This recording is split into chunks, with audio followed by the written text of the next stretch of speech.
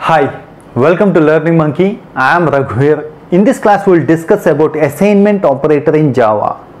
This is very easy class to understand, but in order to understand this you need to have some basic knowledge on previous operators, logical, shift and arithmetic operators. Please watch those classes and come back here.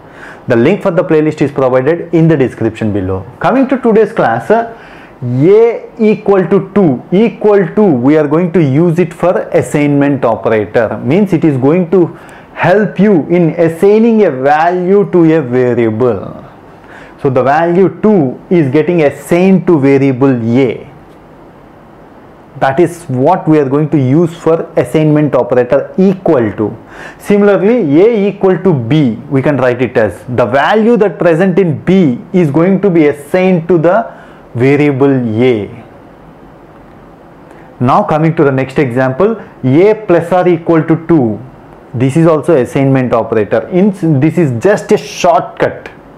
A plus or equal to 2. This is exactly same as a equal to a plus 2. Means assume that a is having 5.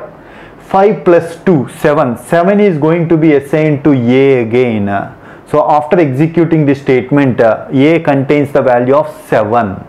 Instead of writing this, you can write it as shortcut as a plus or equal to 2. A plus or equal to 2 means a equal to a plus 2. Similarly, a minus or equal to 2 means a equal to a minus 2. Similarly, a star equal to 2 means a is equal to a multiplied by 2. Similarly, a divided by equal to b means a equal to a by b. So it is not equal to, arrow mark should be there. By mistake we have written equal to here, arrow mark. Means this exactly works as this statement, a equal to a by b. Similarly, a modulus equal to 2 means a is equal to a modulus 2. A bitwise and equal to 2 means a equal to a bitwise and 2. The value that present in a, assume 5. 5 bitwise and 2. What is the output you are going to get? That it is going to be assigned to a again. So what is bitwise and? We already discussed previously. A or equal to b means bitwise or operator. A equal to a or b. Similarly, you are having this for a cap means, cap symbol means exclusive or, bitwise exclusive or. A capital cap equal to b means a equal to a cap b.